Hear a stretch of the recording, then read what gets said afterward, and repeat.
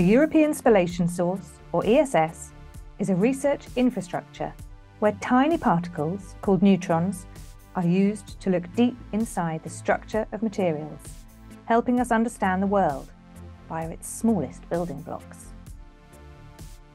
ESS is located in the outskirts of Lund, a university city in the south of Sweden with a long, rich history.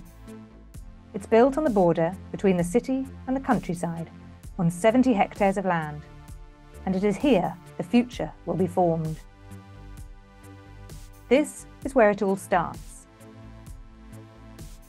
Plasma is created from hydrogen gas as protons are separated from the electrons in the ion source. These protons are then steered into the accelerator, where they are bunched, focused, and accelerated to speeds approaching the speed of light.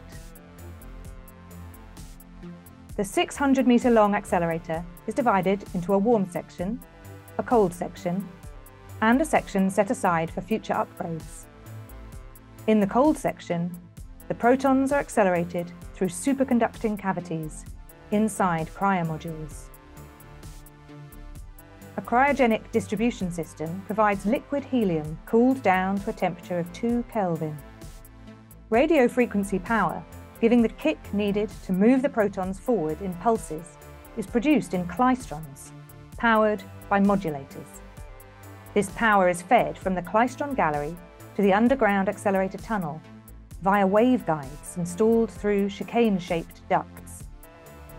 When high-energy proton pulses hit the tungsten target wheel, neutrons are released from the nuclei of the tungsten atom in a process called spallation.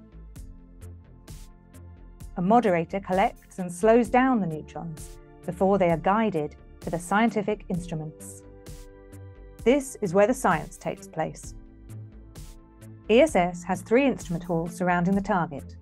The largest is for instruments located up to 160 metres from the target. The neutrons are guided to each instrument where they pass through the sample that has been carefully positioned by the researchers. The neutrons interact with the atoms and molecules inside the material, and detectors surrounding the sample measure the neutrons to see how they have changed. 15 individual state-of-the-art instruments are currently being built, with another 7 named and planned to be added at a later stage.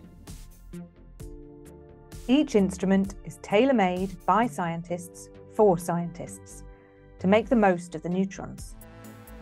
As a facility focused on the users, ESS will provide the scientists with beam time at an instrument, as well as a dedicated scientist who will help these visiting researchers make the most out of their time at ESS. Research using neutrons helps advance modern technology and solutions of today, and paves the way for new, more durable materials for the demands of the future. Studying materials at the atomic level with the help of neutrons will provide the knowledge needed to develop new and better materials. These could have uses in new energy sources, storage and transfer, for better computer processing speeds and capacity, as well as medicines and sustainable materials, to name but a few. We will deepen our understanding of the world around us and perform research on scales never seen before. Together, we're on our way to change the world for the better.